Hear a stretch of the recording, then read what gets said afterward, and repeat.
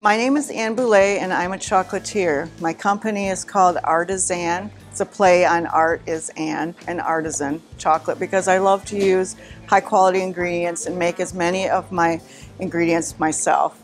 And I often start with cacao, which is where chocolate comes from. It's a pod that grows on trees in Central America and anywhere near the equator. We even have some that grow in Hawaii. And during this class here at Marc Adams School of Woodworking, we learn everything about how to make chocolate ourselves. We learn that it comes from the seeds of this plant, the cacao plant.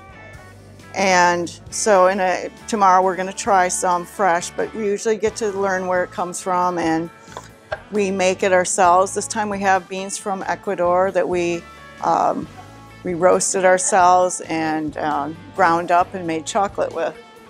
Something else that you'll see that we do is a lot of creative work here. We use a lot of colors on our chocolates, and I wanted to explain where chocolate colors come from, and they actually come from the fat of the seed of the cacao plant. So it's the natural vegetable fat, and then they add coloring to it, and you can use it much like you would oil paints. So we have a lot of our colors come from a company called Chef Rubber. There's pretty much any color you can imagine, and we just try to get creative with those. Anything that helps sell the product.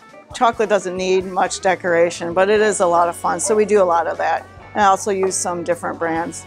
So I'll show you what the cacao seeds look like when we receive them. So the cacao beans that we ordered were from Ecuador, and they come like this. They're fermented and dried. And the fermentation process takes at least a week, and then the drying, and then we get them sent to us. So at this point, we are going to roast these.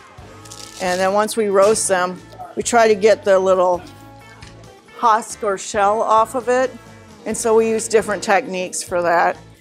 But basically, there's a little husk on there, and then you have the bean inside. So chocolate is a seed. We call it cocoa beans, cacao beans, but it's really a seed when you think about it.